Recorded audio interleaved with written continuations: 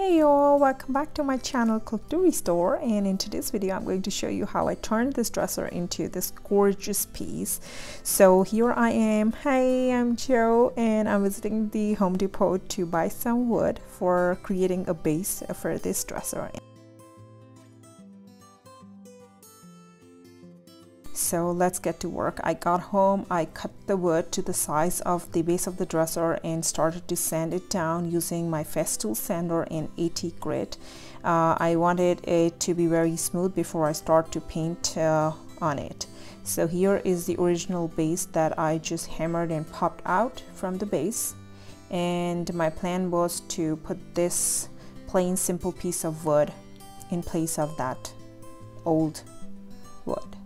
So I started with the Gorilla wood glue. This is one of my favorite glues and it's amazing. So I just put some glue on both the sides of this dresser, and once the glue was on, I just picked that put that piece of wood back onto the frame.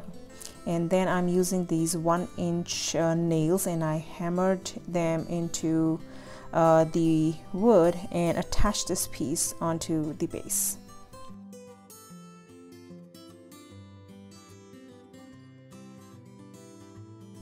So now I attached this piece of wood and I got it cut from Home Depot, and it was according to the size of the base. I just glued it back in and used the same nails and hammered them in on all the 3 sides to just secure it firmly before I went and attached the legs, the MCM legs that I bought from Amazon.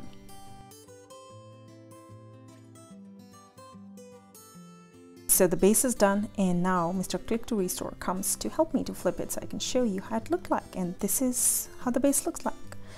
So next comes the sanding part. I decided to sand all the drawers because I wanted to show the wood off. It was a beautiful wood grain, and I decided to sand it, and I'm using Festool sander and 100 grit for this, and it's attached to my shop vac, so all the dust get collected and it's a dust-free area. Now I am using 220 grit to get a smooth finish before I move on to the next step.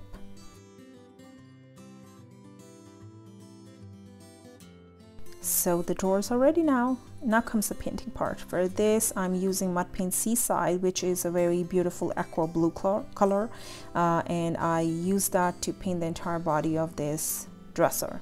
I sanded down this dresser with the 220 grit, wiped it clean with water, and just painted over it. I didn't use any primer. Yes, I didn't use any primer because the adhesion of mud paint is just amazing, and 1 to 2 coat is enough to cover the wood grain.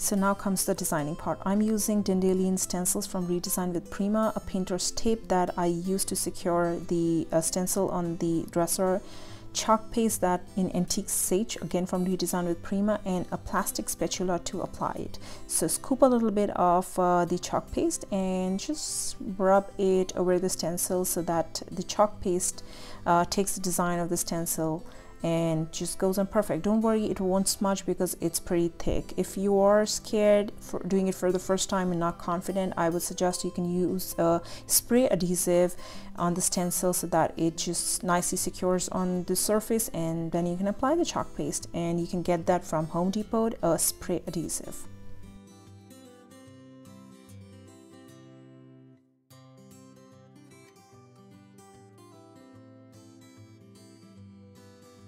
When you apply the chalk paste, I would suggest at the end just go onto the top and drag the excess of the chalk paste so that you get an even and a finished look.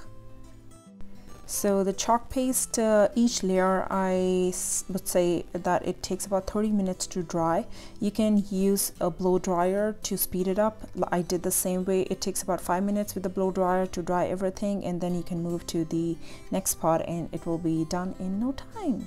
So I did the raised stencil on the sides in front of this whole dresser, and it turned out gorgeous. For the drawers, I used this white wax from Mud Paints, and once it was sanded and cleaned, I just applied the white wax onto the drawers generously so that it settles into the wood grain and kind of give it a whitewashed effect, and wiped off the excess with the paper towel.